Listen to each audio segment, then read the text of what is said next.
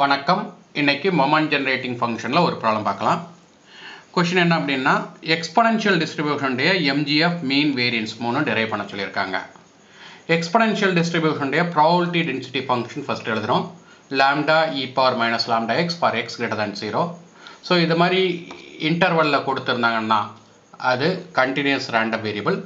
Continuous random variable பொறுத்த வரைக்கும் moment generating function integral 0 to infinity e power tx f of x dx. இங்க x greater than 0 கொடுத்திருக்கேன்னா 0 to infinity எடுத்துக்கிறேன்.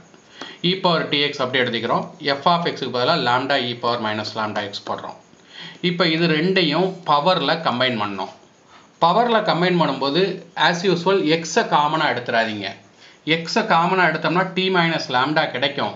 But integrate பண்ணிட்டு 0 to infinity limit apply பண்ணும்போது நமக்கு problem வரும். So அதை over come பண்ணுறதுக்கு எக்ஸுக்கு பதிலாக மைனஸ் எக்ஸை காமனாக எடுங்க. இந்த டெக்னிக் எப்போதுமே அப்ளை பண்ணிக்கிடுங்க. எக்ஸ்போனென்ஷியல் ஃபங்க்ஷன் இன்டகிரேட் பண்ணும்போது 0 to infinity இருந்தால் மைனஸ் எக்ஸ் பவரில் இருக்கிறது தான் நமக்கு ஈஸி. ஸோ அப்போ மைனஸ் எக்ஸ் போட்டோம்னா டி மைனஸ் லாம்டா வராது, லாம்டா மைனஸ் டி வரும். ஸோ இதில் லாம்டாவை தூக்கி கான்ஸ்டண்ட்டாக வெளியே போட்டுட்டு e power எம்எக்ஸுக்கு integration e power MX by M. அப்போ எம்முக்கு பதிலாக லாம்டா மைனஸ் டி இருக்குது. E power minus lambda minus dx by minus of lambda minus டின்னு இருக்கும். லிமிட் இன்ஃபினிட்டி அப்ளை பண்ணும்போது இ பவர் மைனஸ் இன்ஃபினிட்டி 0 கிடைக்கும். இந்த ஒரு ரீசனுக்காக தான் நம்ம இங்கே மைனஸ் எக்ஸை காமனாக எடுத்தோம்.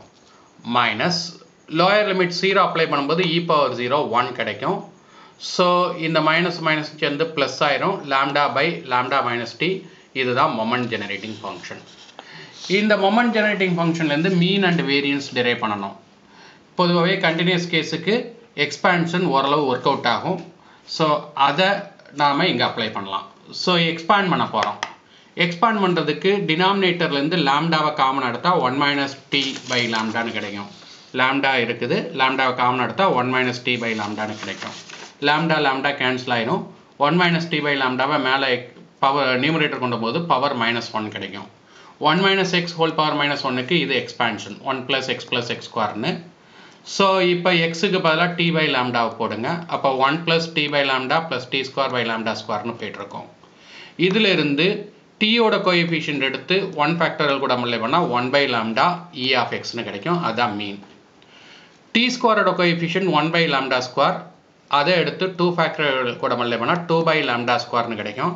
அதுதான் e of x square. e of x square minus e of x the whole square போட்டோம்னா வேரியன்ஸ் கிடைக்கும். 2 by lambda square minus 1 by lambda square subtract பண்ணும்போது 1 by lambda square கிடைக்கும். அதுதான் வேரியன்ஸ். இதோட இந்த ப்ராப்ளம் ஓவர். நெக்ஸ்ட் வீடியோவில் வேற ஒரு ப்ராப்ளத்தோட சந்திக்கலாம். நன்றி.